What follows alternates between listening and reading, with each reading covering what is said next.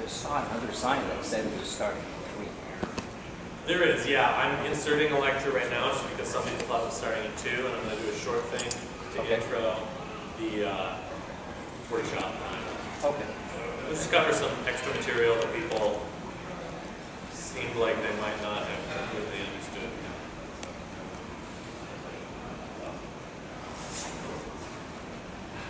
Hello, hello, hello, hello.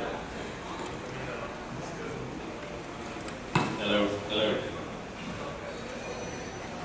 Okay. So, since there's some confusion in the schedule as to whether anything's starting at 2 or not, I figured we would kick off a workshop time when you all can work on the curriculum, and we'll kind of wander around and make sure you're doing all right. But to start that out, I wanted to cover a few of the slides that I zoomed past, just in case anybody finds value in seeing a bit more detail about how functions work, how you use them as callbacks, how the arguments object works, that sort of thing. So what I briefly touched on was that the input to a function, one function input, is pretty similar to a local variable for that function. The only real difference is that a function input automatically gets bound to whatever you're passing in. So in this case, the value high, this string down at the bottom, is available inside this function as input. But if I make it a local variable, it obviously has no automatic binding. If I want to bind it as a local variable, I need to be able to refer to the arguments coming in. And they don't have names, so I would have to use this special object called arguments. Arguments is kind of like an array. It's not quite an array, but it's got a bunch of ordinarily sequenced values. And the first one is the first thing that gets passed in, and the second one is the second thing that gets passed in, etc. Now this arguments object seems to confuse some people. And it specifically confuses people when they are looking at arguments passed into a function that don't match the named arguments. So let's say this one has 0 arguments, 0 named parameters, and yet we're passing in one argument. Up here, no parameters, passing in an argument. The arguments array still contains however many were passed in. So this arguments object will always have the number of values that got passed in between the parentheses. It's super useful. If I log arguments, what do you expect it to log?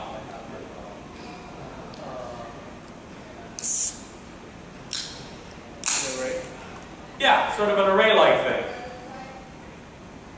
It's the value that got passed in. If I pass in high and 3, then arguments set is an array-like thing containing high and 3, even though there's only one named parameter here.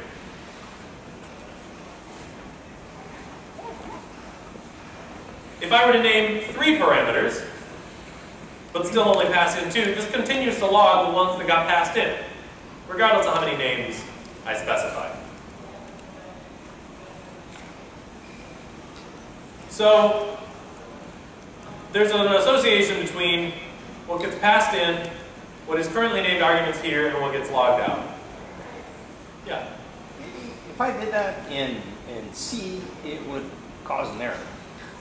If you passed a different number of arguments than are specified in the name list, yeah, they're like in other languages. And so what? So JavaScript tries not to be very strict about types or anything like anything that might be done differently or dynamically. Okay. JavaScript tries to allow it at parse time and throw an error if one happens at runtime. Okay. You get a certain kind of protection from C because you've said this is a valid argument signature and you can pass this set of things in, and this is not a valid argument. If I haven't specified it, it's not a valid argument signature. JavaScript doesn't give you that protection, but what you get in exchange is a lot of flexibility. So iterating over a list of arguments is really easy in JavaScript. In C, it's much harder. Oh yeah. Actually, it may not even be possible. Is it possible? I don't know a way to iterate over the argument list. I have no idea. never tried it. Yeah. It turns out to be useful if you want the calling code to be allowed to specify any number of arguments. If, for example, it's a merge function that takes any number of arrays and merges them into one big array. It's kind of nice to write that as one function call with many inputs. JavaScript would let you do that. So if I were to log argument 0, that means I'm asking for just hi, just this first thing that got passed in. What I find interesting here is that we are passing in 3 arguments to a function that has 4 named parameters that interacts with exactly one of those named parameters, and no more, and also interacts with the arguments object. So that's at least 3 different numbers. 3, 4, 1. And you could say 2. It considers 2 of the arguments. It only uses one of them by name. There are 4 names and 3 inputs. I'm trying to demonstrate that these are so disjointed that you need to think of those independently. The number of arguments to a function that you're going to operate on is up to you. The number of parameters that you name, that's a different decision. The number you want to pass in when you're calling the function, another completely different decision. They will often converge, but there are cases where you might do them a little differently, case to case. What do you think we're going to log here? In the front by the camera.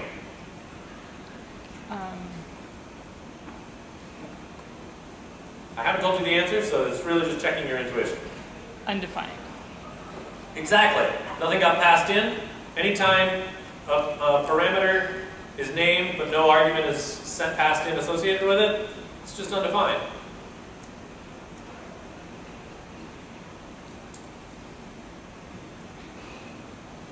As usual, I can't log arguments. I can't log anything outside of its scope. And the argument's keyword is only meaningful inside a function. So it's not a variable that's automatically introduced into the global scope. It's just kind of an identifier that's automatically available inside any function. Again, I can't use .access. Let's talk about masking. This is an example of masking. Inside here, calling the inner function means that we're going to log the input to the inner function. Even though I passed hi in as input here, this log arguments is talking about the arguments to the inner function. If I were to refer to input, the inner input would mask the outer input, as exemplified here. Input, input, input, input. So that's functions. Before I move on to callbacks, are there any questions about the anatomy of a function and how you use arguments inside them?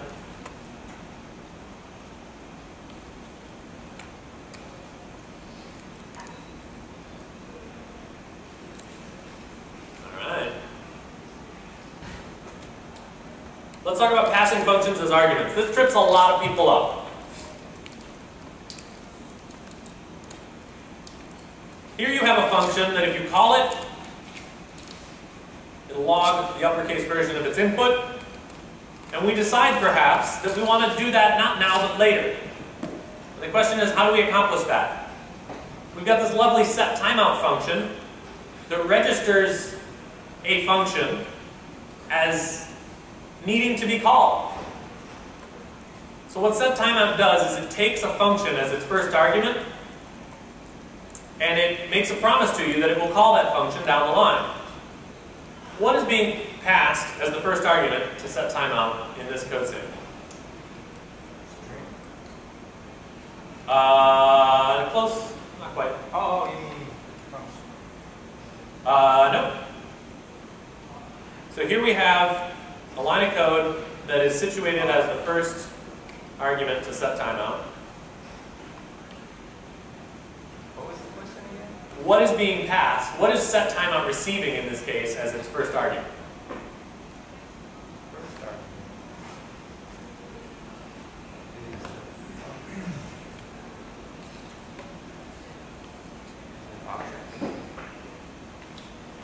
So what's happening here, in fact, is we have a semicolon in the middle of this function invocation.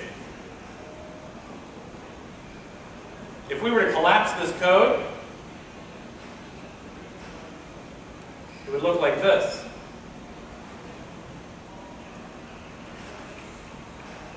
Right?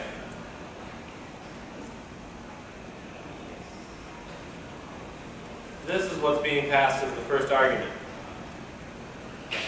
So what is that really? It's a variable. Not quite. It's actually a statement. You can tell because of the semicolon. It's an expression statement. So it's going to try to evaluate this thing, and then it's going to say, sweet, I'm done with the statement. And then it's going to go, what? And it's going to throw a parser. I have my console hooked up to make that noise whenever I throw a parser.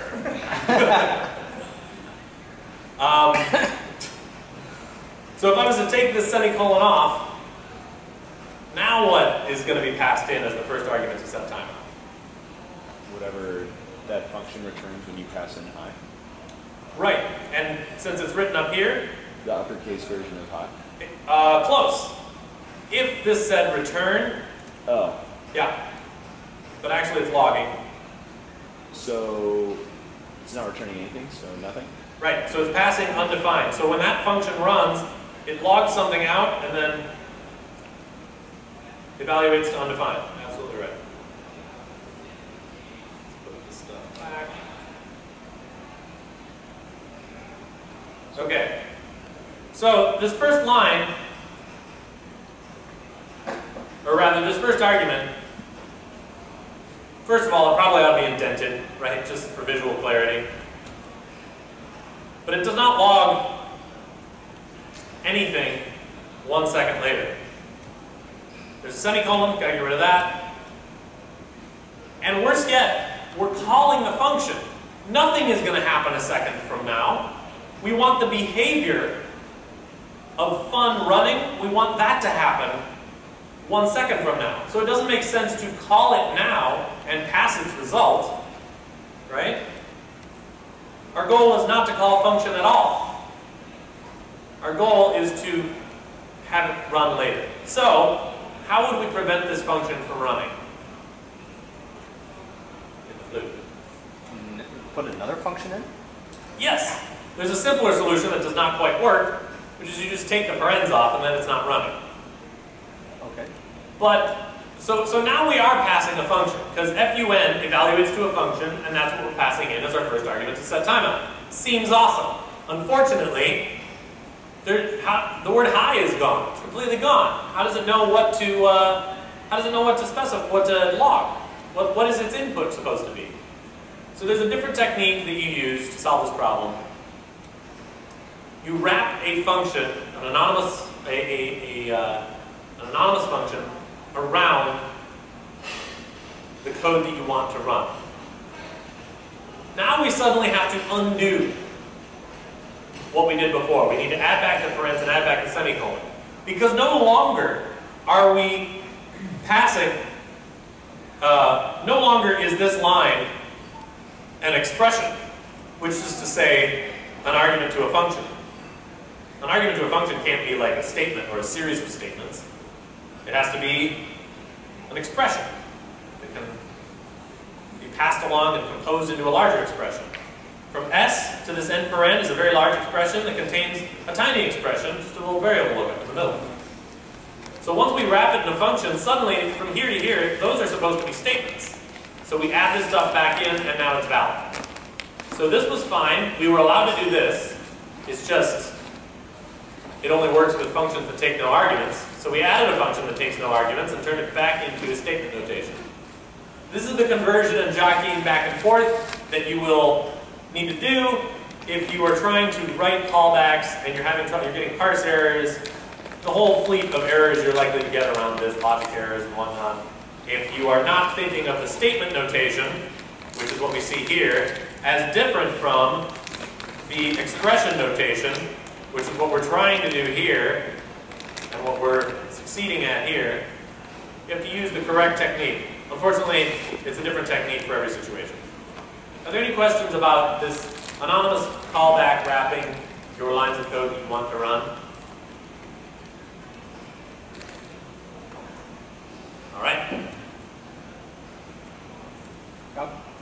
ask you one question? Yeah. Is there another way that people ever do that? Or is that pretty much the way to do it? To do, well, what's the scenario you're trying to do? So that is a callback function, is it? So in this case, the outer anonymous function is the callback. Okay. Because it's the thing, it is the function object that gets passed to set timeout for the purpose of being called back at some point in the future. Okay. And it is, forgive me for throwing out words that I don't know what they mean. I heard people talking about promises. Yeah. Is that a different way of accomplishing the same thing? Yes, good call. What are promises? Promises are a slightly more difficult to conceptualize, not that much more difficult, but slightly more difficult, and much easier to read alternative to using callbacks. Well, you don't really escape using callbacks, but you escape using nested callbacks. Okay. Promises require that you have callbacks anyway, it's just they don't nest inside one another. Okay. Yeah. Is there a difference between promise and deferred, or are those both basically Same idea. two concepts? Are they the same physical code, just people refer to them by different words? I I've seen it believe used so. in different ways. I have not detected people using the word deferred and promise in different ways. There may be a technical distinction that I'm not aware of, but I have not heard it.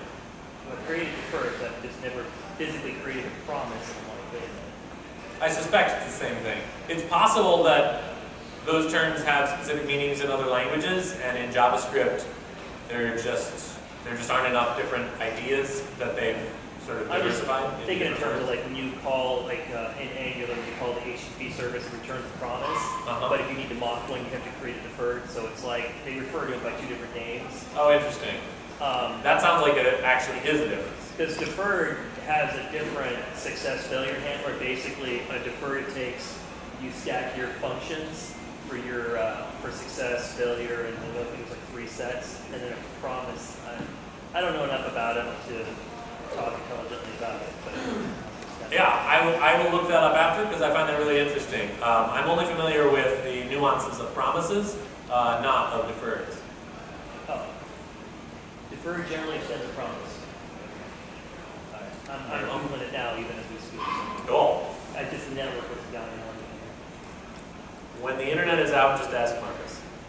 He'll probably know. Properties and values. Property values and methods. So I want to clarify objects a little bit, just give you a hint as to how broadly you can use objects for storing things. If I was to try and use null, which as a value is technically an object, right? If I was to try to use null to store properties, it tells me that's not allowed. That's just one of the rules of one of the special values. It's a primitive value. It is still an object, yes, but it just doesn't really allow you to interact with it like you would an object. The same is true of undefined. Both of these values are kind of like really inviolable. You're not allowed to set properties on them or try to do property access of any sort. If you talk about an object that is certain type of primitive, like false, numbers, strings, and you intend to assign a property to that thing, nothing will happen. And later, when you interact with it, it will log undefined. So some objects, specifically the primitive objects, are immutable. Trying to edit them has no effect.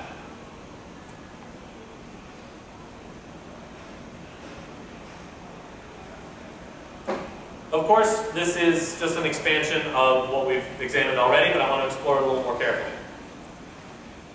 In this case, since we're looking at a string, and like the false value, a string can't be modified. Or sorry, we're examining what properties can exist on an object. If we put a number on an object and then log it, it should log the number. If If we put a string on an object and then log it, it should log the string. If we put undefined on an object and log it, what would you expect us to have? What would you expect to get logged out?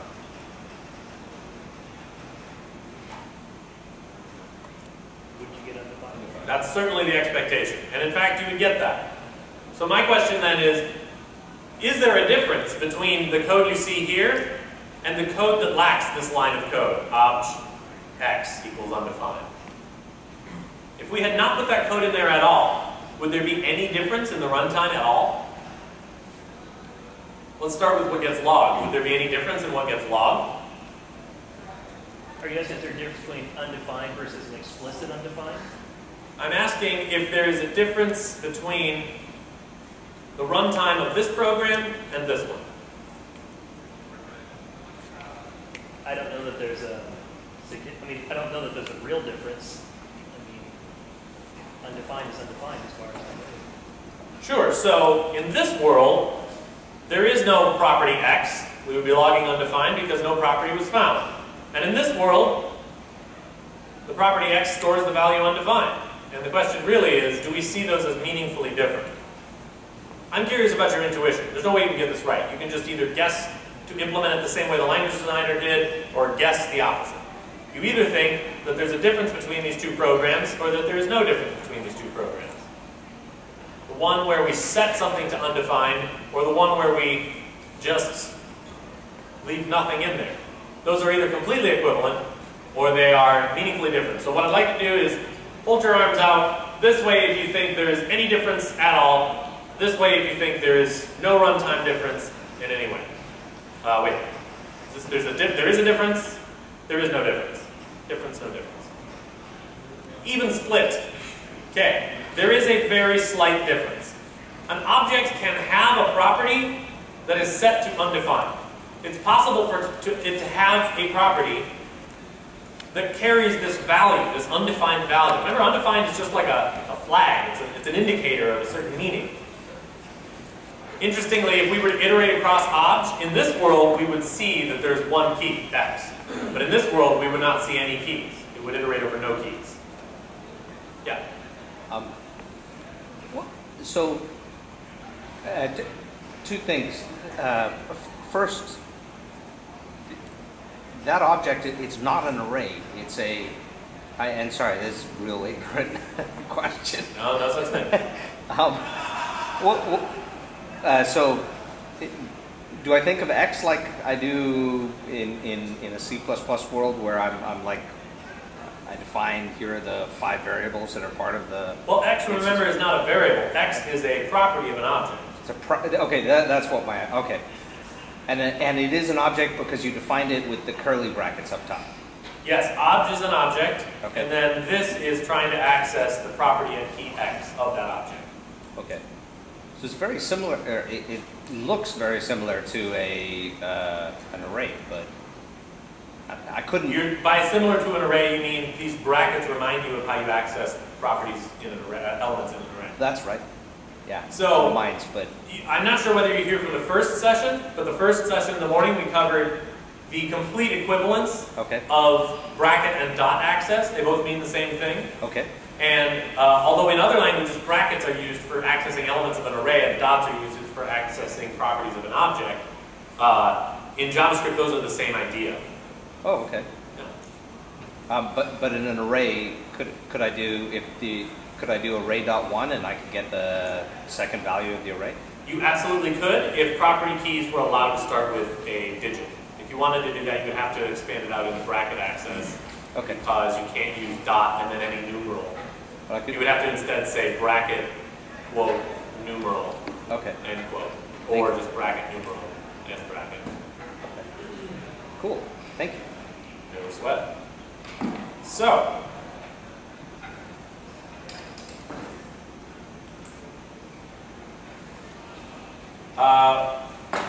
in this world, we are allowed to set things to null as well, just like we were allowed to set them to undefined.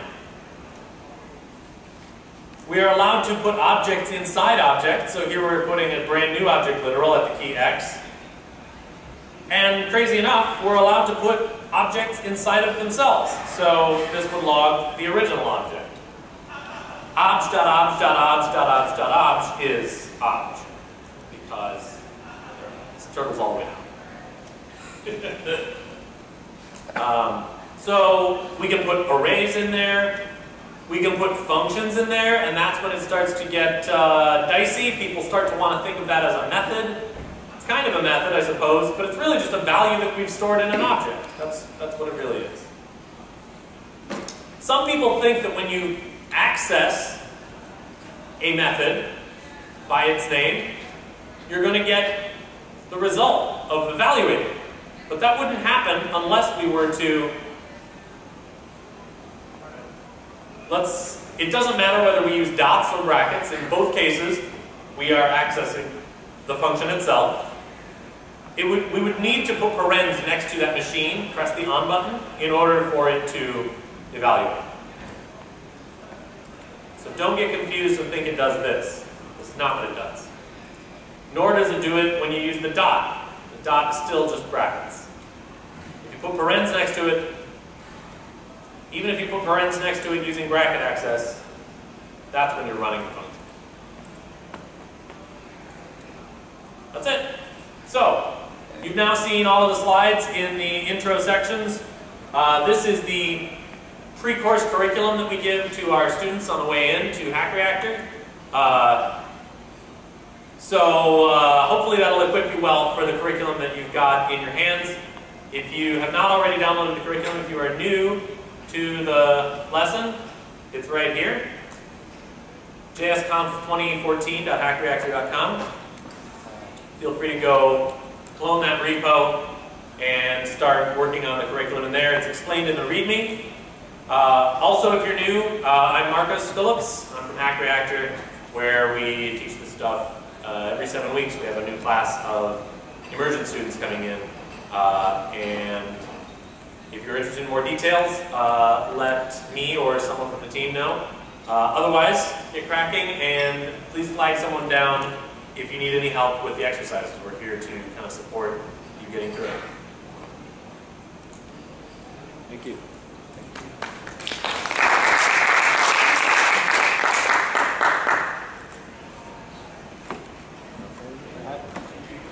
So now if only the internet works. At least this is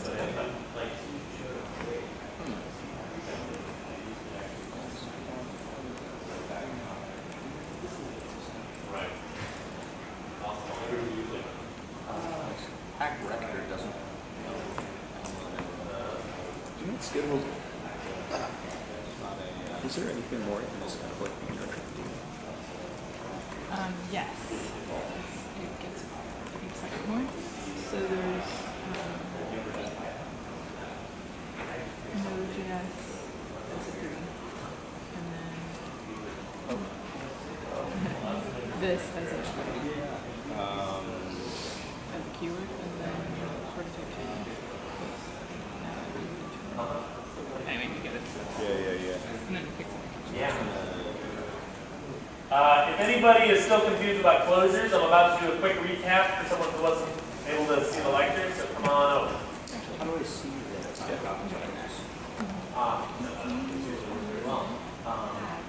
That's actually the full review session.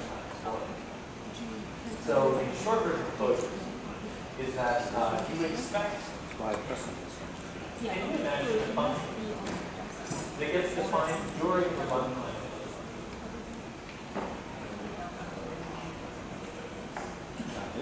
Alright, so not quite, no, you've got a function definition here in the code, but it's inside a different function. So the outer function is called outer. And the inner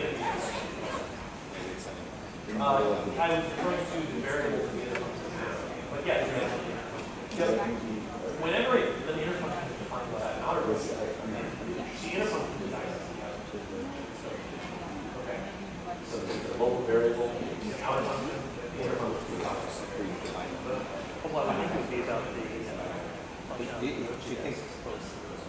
language. The question is, what's the inner function?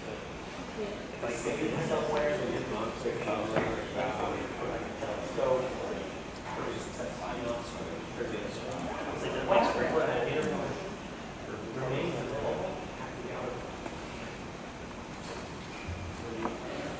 That's what it put it into. Well, no,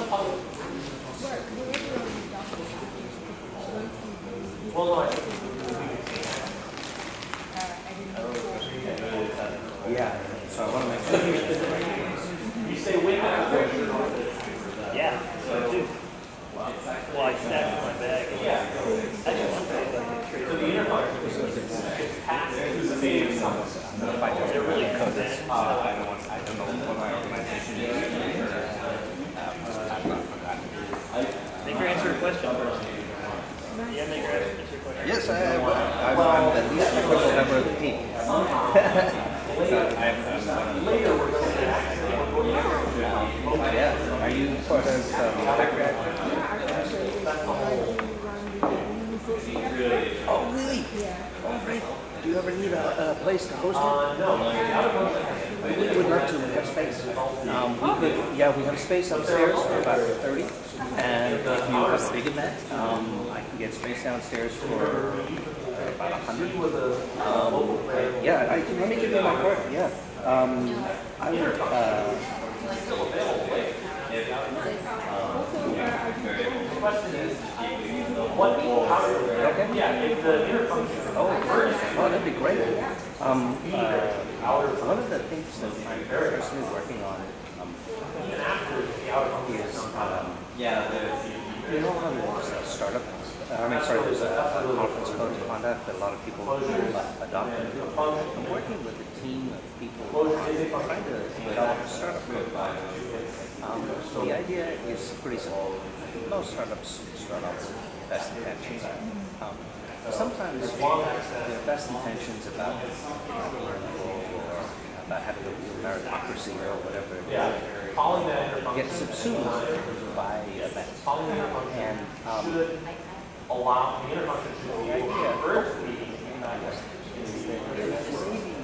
exactly. Whole group of stuff together and come up with a startup protocol that says, hey, you want to create a productive, inclusive, safe environment. These are the basic things that we want to do so that it's positive. Then, the startup goes a little bit off the rails. It's really trying to start up with help. You are back to the thing that they really signed up for.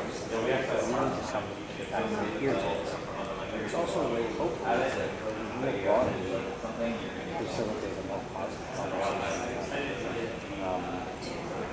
To mention it, because I think it ties in to a certain extent with some of the objectives of groups that aim to create more diversity and develop environment.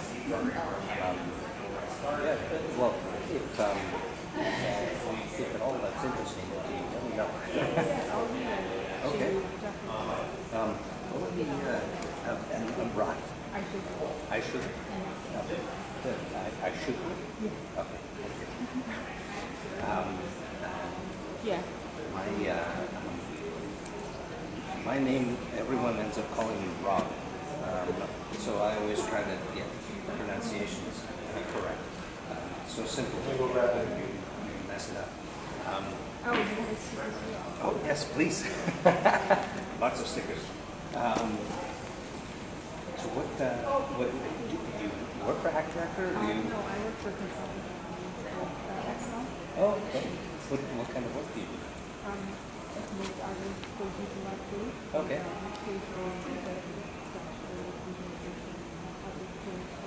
Oh, cool. Yes. Where are you based?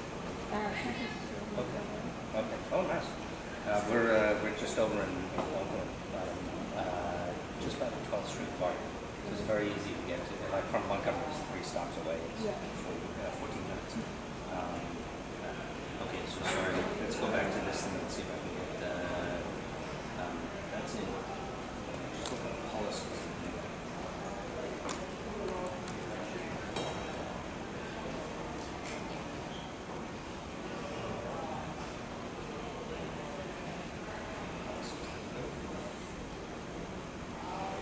GitHub repositories. So.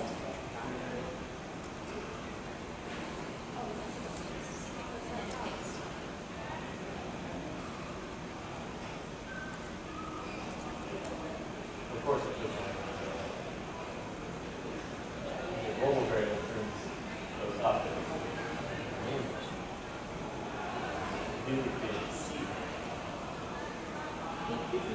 All of these.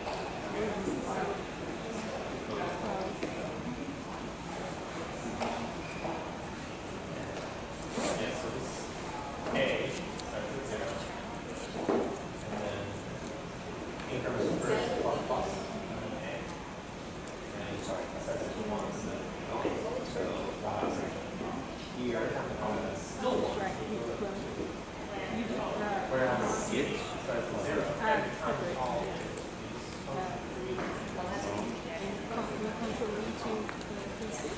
This is plus modifying thus saying take the value here, that, and make it one of one. Awesome. Yeah. Yay. Okay. Okay. So what you want to do is actually go to, I know if you did the First of all, the array is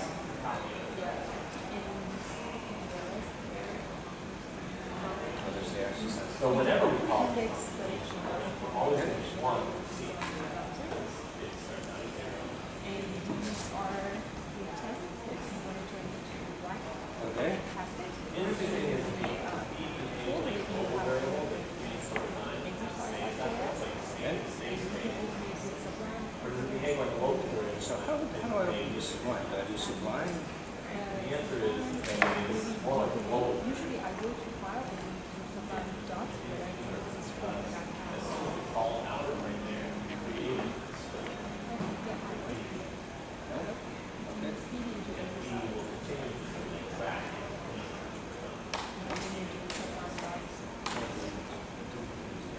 We call outer a set. Okay. Also Sublime. We get the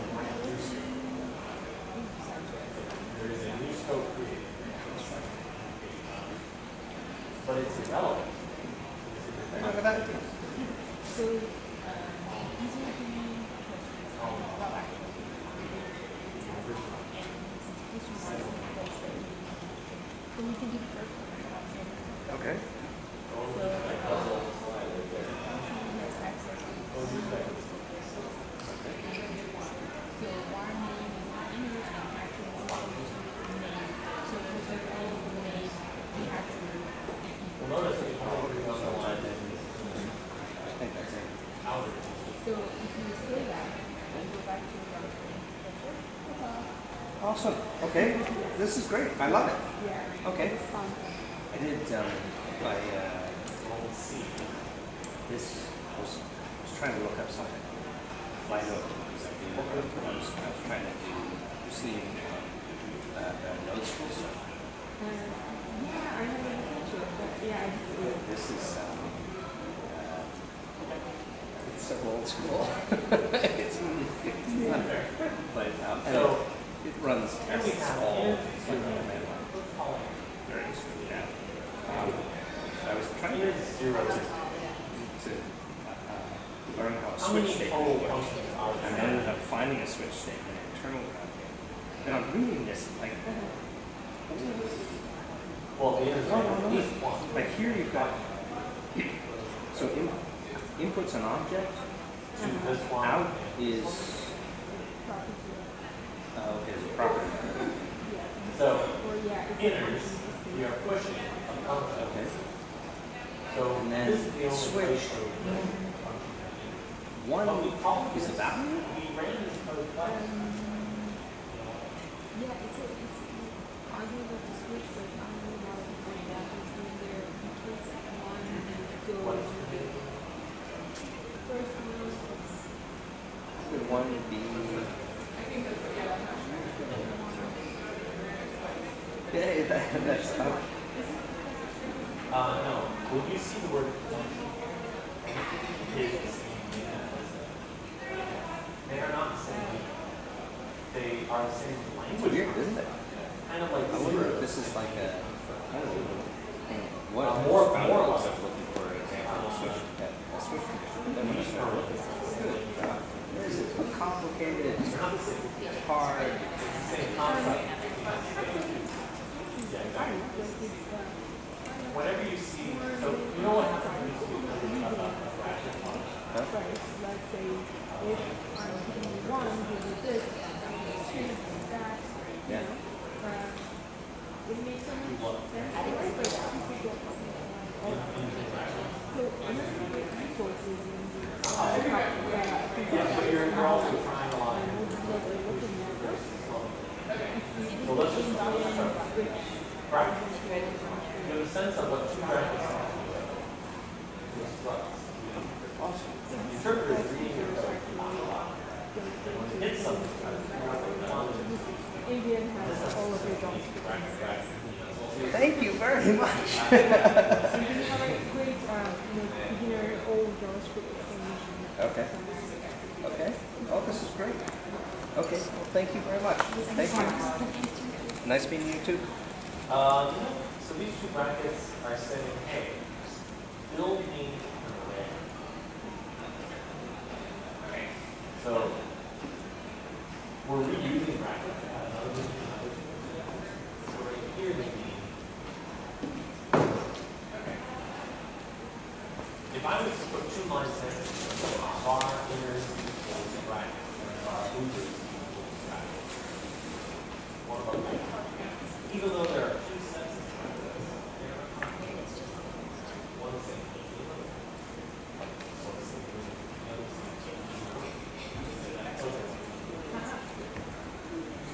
for the same reason, the word FUNCTIO for restaurant, for the restaurant. Get all this.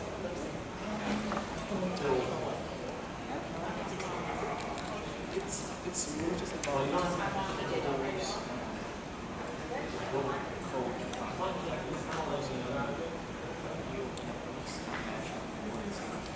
so from here, it's that.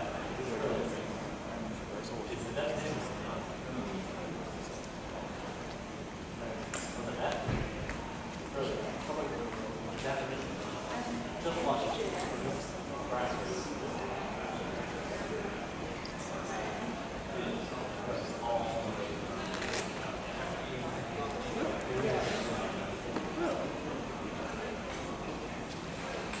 This is us building a search engine. This is us building.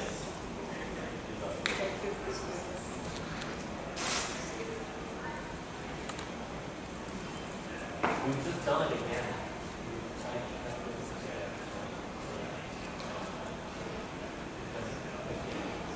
Second approach. But they're not the same.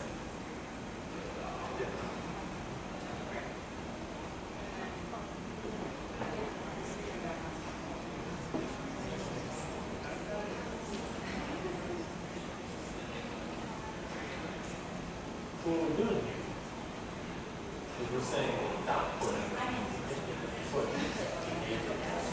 also enters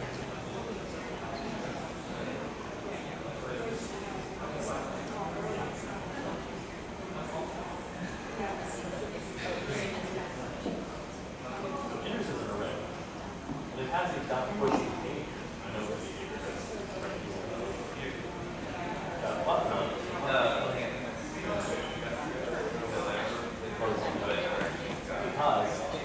Because FUNCTION and good so long. That we close because I never got it. I filled out the more smart, I guess. If it had been bracket,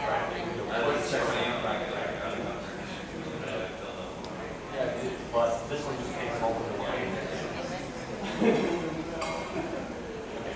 The push is a behavior association on the push adds something. What do you think? Yeah.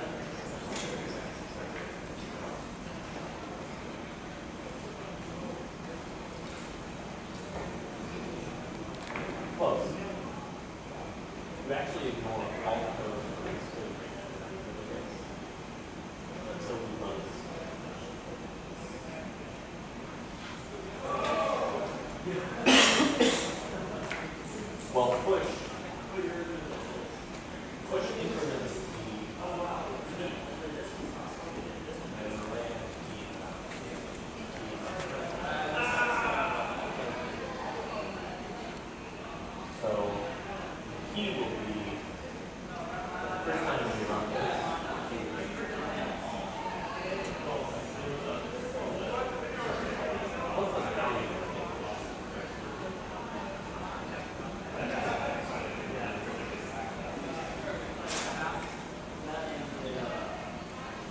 Not those runs.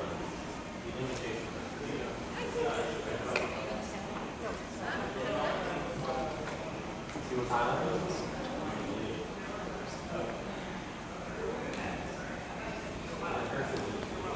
Anything I put there is pushing. I'm not pushing.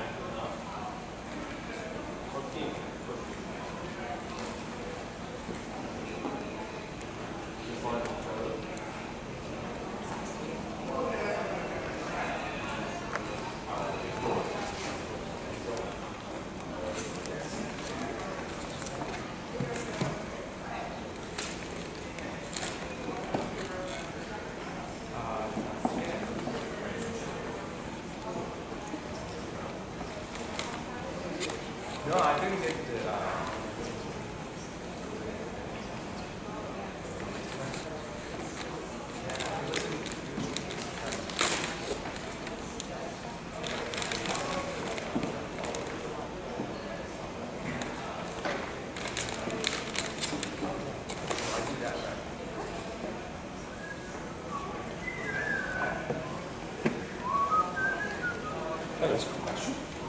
Can we get a tea? I have to start the lecture at 3. Sure. Is anybody available to help? What do you need, Marcus?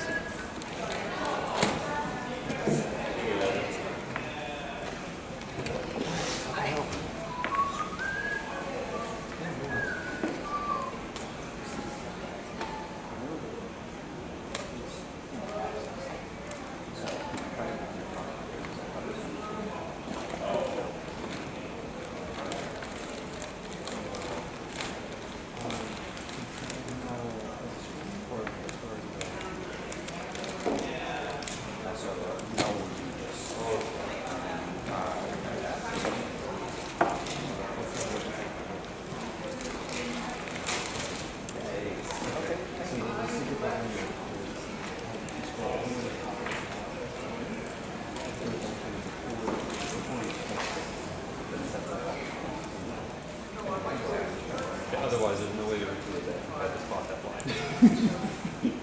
Cool. It looks like you basically have it. Okay. Thank you very much. You're very welcome.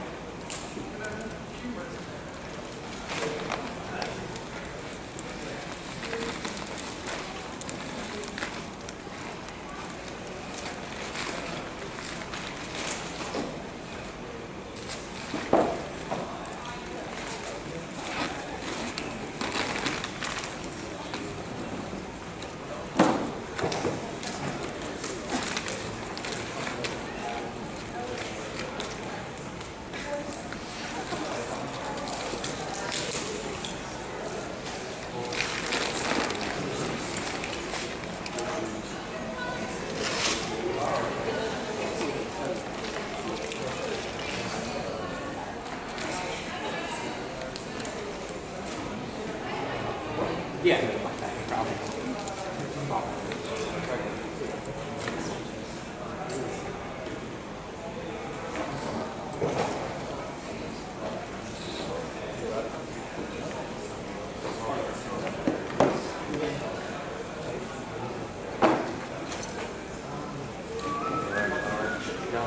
No, I'm actually good. All right. Well, Yeah. And Yeah. let's leave the gas on. Yeah, yeah. My old smells like that. It was 3 hours.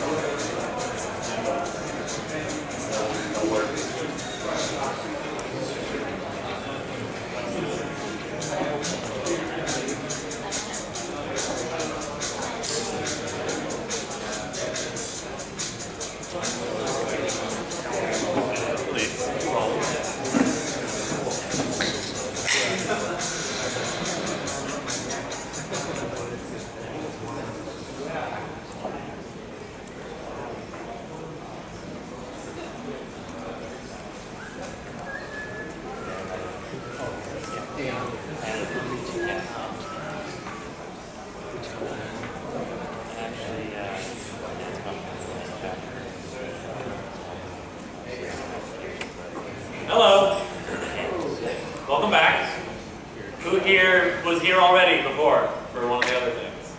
Who here's new? Okay, welcome all. So, if you have already been here for one of the sessions, then you know this. These are very interactive sessions. The intent is that we are going to move forward together on our shared confusion about these topics. Something that I got a chance to talk to everybody who's already been here about, but I think is important that we reiterate for the new folks. Your questions are extremely valid to the room. I want to explain a brief problem that you face as a listener of a lecture. If the lecturer just says, hey, does anybody know blank? Someone will just shout out the answer, because statistically one of you knows the answer. But from your perspective, as an audience member, this will create the illusion that on average the people around you know way more than you do. And that's an illusion. It's an illusion that we have to break. We did a really great job this morning with the people who stayed for a couple of sessions in a row. It seemed like everybody was getting really active, and that's super, super valuable. I'm going to just repeat things that don't need repeating because I don't really trust that I've made it clear yet. And that's not your fault, that's my problem. I need to make it as clear as possible. It's very hard to know which stuff has landed, which stuff I've repeated enough times and in enough ways to be clear about it. So I really rely on you guys to pipe up with anything that confuses you. It is very definitely okay and valid, and in fact, I depend upon it. Okay, so introductions. I'm Marcus Phillips. I'm from Hack Reactor. We run a little school, teaches people to be professional developers in 12 weeks. So every 7 weeks, a new group of people shows up, and we go through a lot of this fundamental material. And I've seen a lot of people experience the same stuff over and over again. So I'm going to be kind of guessing and anticipating what it is that you are confused by. As it happens, you've just come to the easiest session of the entire week. This session is incredibly easy. It's Node. How do you node? Node is just stunningly, alarmingly straightforward. It is so simple. For a long time, I thought Node was like I don't even know what I imagined it to be, but it was voodoo for sure. It was really intimidating, and I thought it's got all of this complexity. I don't even know what people say Node module package. I'm not sure what's happening anymore. One day I got to sit down and learn Node, and when I sat down to learn Node, I actively researched it and tried to figure it out and understand it, and it got more and more complex and sprawling until finally I struck on what it really was. It's about one sentence long what Node is, and that's all you need to know. So here's the sentence. You're welcome to walk up and leave when I'm done. Node is JavaScript that's not running in your browser. And that's it. Let me just show you some JavaScript running in a browser. Let's go to the JSConf website. Open up the Chrome console and say, I don't know, 3 plus 3. Good to know. So JavaScript running in my console and my browser, we're all very familiar with this. Seems reasonable. Someone at one point said, okay, maybe I want to get access to some more stuff. The browser puts you in this little box. Maybe I want access to some of that stuff. Sure. Maybe I want to run JavaScript from the command line as a cron job. Raise your hand if you've ever used a cron. Okay, so there you go. You're working in the command line. You want to run JavaScript. Type Node. Boom, done. Everybody go. So, for whatever reason, Node has accumulated this mystique as being a really rich, complicated thing. And in fact, the ecosystem around Node is pretty nuanced and interesting. But as a fundamental concept, if you're in the room thinking, I don't know what Node is, I don't know how it works, I don't know what I'm doing, believe it or not, you're basically done. What I'm going to do next, and this is mainly going to be a quick demo followed by you guys trying to do whatever brings you to this room. You start working on that stuff again, and our TAs will circulate and try to help solve any problems you're actually having on the basis of having this orientation to Node. So the slight differences that you're going to encounter are A, how you define files, right? So in the browser, you make a script file and you import it using an HTML tag. In Node, I hope it's all right that I use Emacs. Let me know if you can't tell what's going on up there. I'll switch to something that has a mouse and embarrass myself and everyone. If I Emacs a file like hello world.js, I can type, 3 plus 3 console.log hello.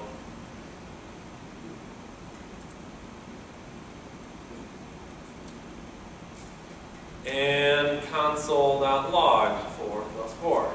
Just write some random code. I close it out. And I node, just like I did before, but I type the name of the file, hello world. It does the work that code specifies. A couple of interesting things. Where does the console go? Well, it goes into your terminal. What happened to the work that didn't get console log? It got done. The answer was computed, and in this case, thrown away. But if you can write JavaScript in any environment, you can write JavaScript for Node.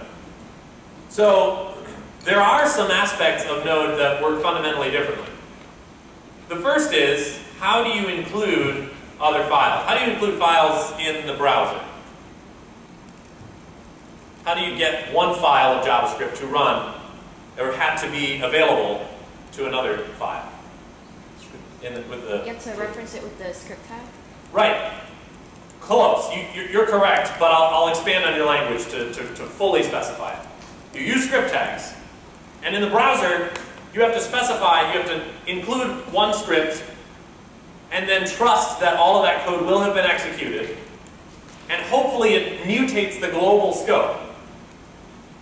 And then immediately after that, in the HTML file, you write another script, and this new script will run in the same global scope.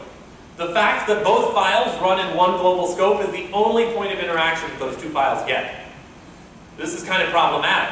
You can't, for example, you can't write a JavaScript file for the browser that says, and by the way, I want this other JavaScript file to run first. You can't do strict dependency management in vanilla JavaScript. You can't specify dependency in one file upon another file. You can't get you can't get code to run and receive the result as an input to a file, as something that only that file will have access to. It'll have a local name for that dependency. That doesn't work either. It is all the global scope. Every file that runs in the global scope in the browser has access to the same global variables. And so they all just sort of willy-nilly write to the global namespace and hope they don't trample on each other and hope they run in the right order. This is the challenge that we face in the browser. People have written some pretty good tools for getting around that. When folks started writing Node and saying we would like this to be easier, we would like there to be an easier story for importing code, they invented the syntax that we use with require and exports. So let's take a look at that. Let's Emacs hello world again. Let's say I wanted underscore. Let's say I have a copy of underscore. In fact, I can download that briefly. No, I'll just write it. I'll just write underscore real quick. Hang on a second.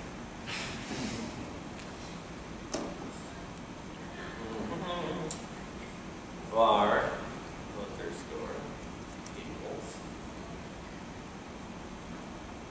each.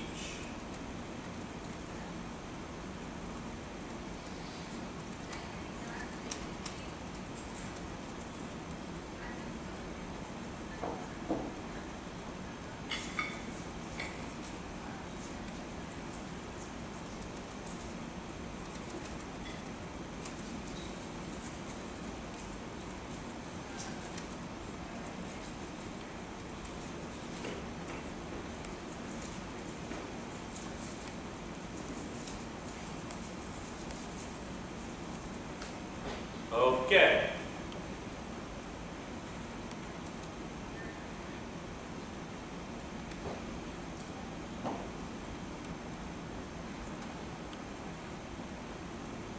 Let's do it the simple way.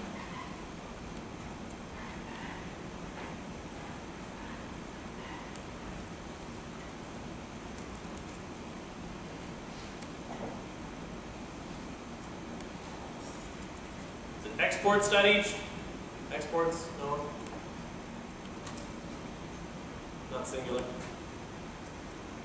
Yes. Cool. So, in this file, this is the underscore file. I've got the source code for underscore, approximately. And because I want the each function to be available as part of the package that I'm exporting, I make the each function a property of the exports object. The exports object is one of the things that Node gives us to facilitate code being shared between files. Exports is the object that will be made available to other files when they require that file. Let's go to another file and say var underscore, let's give it the underscore name, equals require dot slash underscore. I'm using dot slash because I mean it is in the same folder. So let's give it a shot. Did it work? We can't quite tell yet. It didn't fail. It didn't throw an error. Let's log it. Let's log the underscore object that I got back. It seems to be an object that has the each function on it, right? So this is how you're going to write two files of your own code that depend on one another. Are there any questions about how you can do this? Cool. But I don't want to write underscore myself. I want someone else to write it, and then I just want to download it. So instead, what I'm going to do is take off this dot slash, and that says to Node, please give me the copy of underscore that is in my packages, in my package management system somewhere. Let's see if it works. This will only work if, what do you think? In the red. If you have an underscore package. Exactly. So I've taken off dot slash. To clarify, somebody name a node package. Async? Express. What? Express? I probably have Express. Name a package I don't have. What is it? Node mailer. Node mailer. How do you spell it? M-A-I-L-E-R. One word, node mailer? Yep. Cool. So I could require node mailer, and we know that I don't have it locally, so I can't say dot slash. I'd like it to be the case that I use a package from my package manager. When I run hello world, it's like, I don't know what that is. So, I have to install a package. I have two options.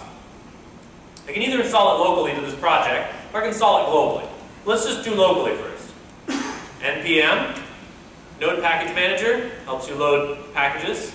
npm install node mailer.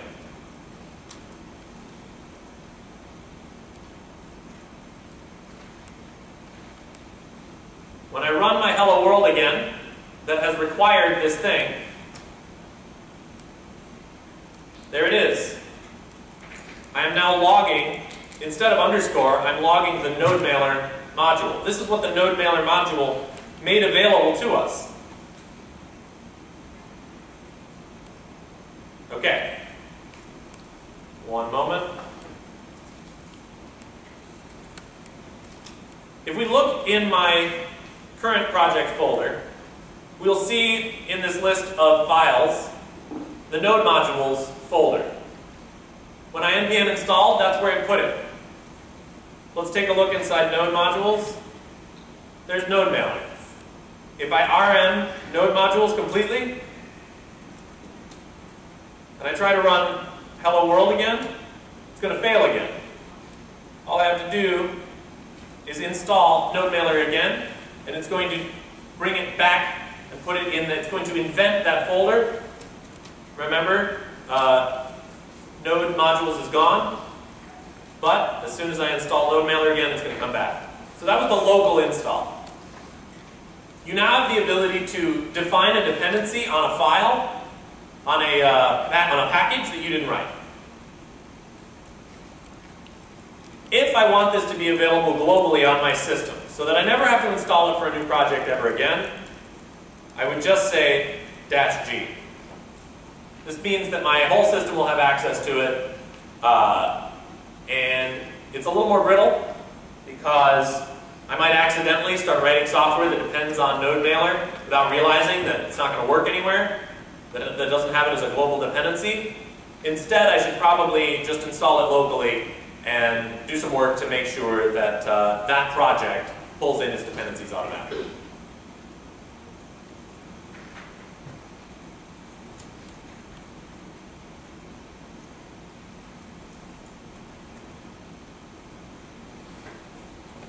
And that is about it. That's about all you need to know. The next thing I'd like to do is turn it over to you guys to do this is a half-hour session, approximately half of which is supposed to be hands-on. You do what you're working on, and we come help you solve whatever problem you have. We've gone a couple of minutes over, but I think it's okay.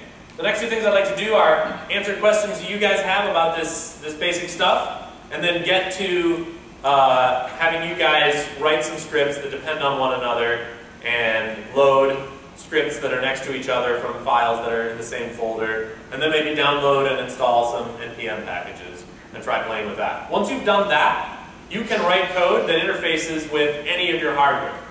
The big punchline, probably the main reason to use Node, apart from the fact that the browser is a bit complicated and not the best target environment for all applications, is that Node has access to hardware.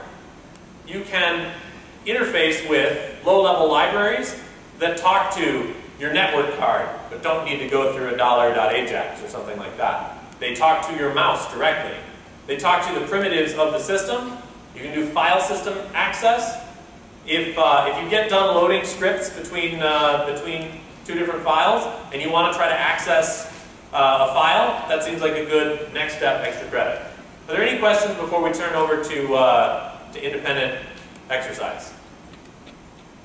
Yeah? When you say that you have access to the hardware, there's, well, the code is being compiled in the server, right? Not when it actually is compiled and delivered to the client, right? Ah, sorry. The question was, you get access to the hardware when the code is on the server, not when it's on the client. And this is actually a distinction this is a spurious distinction. Node code fundamentally does not run on the client. It doesn't run in a browser. It will never be shipped down to anyone. Node code is just JavaScript, the interpreter, the environment, being run without a browser around it. So if the user has Node on their computer and they type Node into the thing, they will have access to their own hardware. If you, on your server, type Node or whatever, that process will have access to your hardware. It takes a lot of work to get any code to be shipped down to the client, even in Node, even in JavaScript. There are whole tutorials on how you can use the Node execution environment to serve web requests, and in so doing, you are fundamentally only capable of sending down files that perhaps their browser is going to be rendering. And then the client on the other end will be subject to whatever constraints that runtime environment has. But on your server, you're going to be running Node from the command line. Furthermore, you could be running Node from some machine that is not itself a server. It's just a machine into which you type things. Any other questions? Okay, sweet. If you have not already dabbled with it, I encourage you to find the documentation for Node. These are all of the packages available in Node.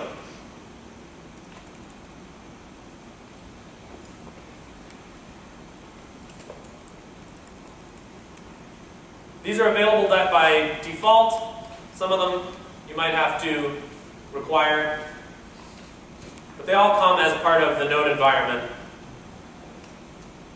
When you need access to the functionality that one of them offers, like, for example, console, if you want to log things out, you might need to include the console. Obviously, we didn't have to do that in my environment.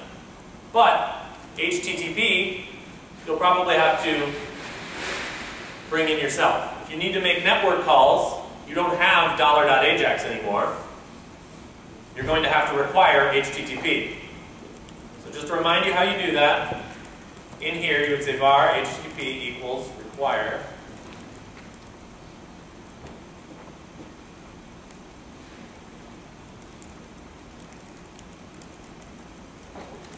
And all of a sudden you've got it.